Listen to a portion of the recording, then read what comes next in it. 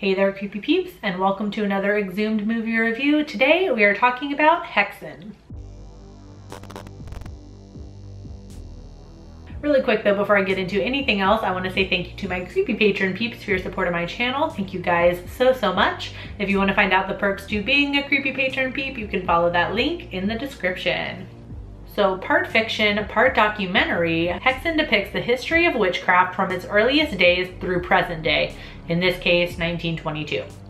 From pagan worship to satanic rites to hysteria, the film takes you on a journey through the ages with highly effective visual sequences. So at the time of its production, HAXAN was the most expensive film produced in any Scandinavian country, costing then about 2 million Swedish krona. I hope that's how you say that. I tried converting it to what it would be today in US dollars, and the site I was using came up with $6 million today. I'm not sure how accurate that site was, but I tried. Director Benjamin Christensen financed the film through a Swedish company, but persuaded them to allow him to film in Denmark, which they allowed, and they also paid to have the studio's facilities up to date. The film is divided into 7 parts, the first being a series of medieval woodcuts and engravings which come to life in the following 6 sections of the film. The most notable scene of the movie is when a coven of witches fly over the village on broomsticks and pitchforks. Apparently, this scene was achieved by shooting 75 individual witches on separate pieces of film and combined on an optical printer. You might remember me mentioning the optical printer from my review of The Phantom Carriage, and I talked about how about this time the optical printer was a thing, but it wasn't as widely used and popular. But given the amount of money that was given to Christensen to make this movie, it's kind of not surprising he probably had the money to spare to use this piece of equipment, which makes this effect way simpler. Airplane propeller was used to give the appearance of wind fluttering through their cloaks, and the village below is actually a miniature town built on a turntable and then rotated, so this quote tracking shot unquote would appear endless. Christensen claimed HAXAN was supposed to be the first of a trilogy, with the second being called The Saints and the third being called The Spirits. But these were never realized, partly due to the fact that HAXAN was so expensive to make, and also given the fact that Christensen had moved to Hollywood and these types of eclectic films were definitely not in vogue.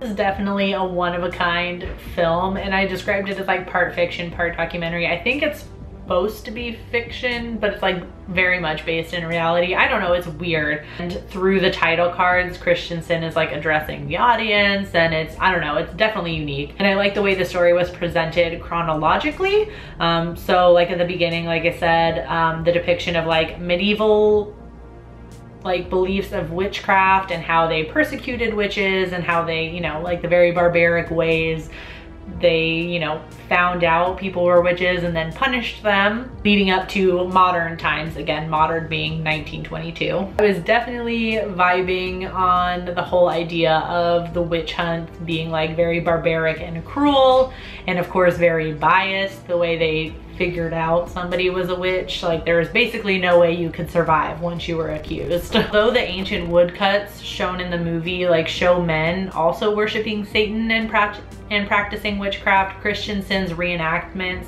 only show women being convicted of witchcraft, which is historically true for the most part, but it kind of had a misogynist tone to it, especially when it got to modern times and we see a modern woman kind of exhibiting the same symptoms of like possession of the devil or devil worship, which in modern times Christensen is calling hysteria. But of course we all know only women get hysterical, right? Plus there's also the age-old witchcraft equals Satan worship thing, which I hate.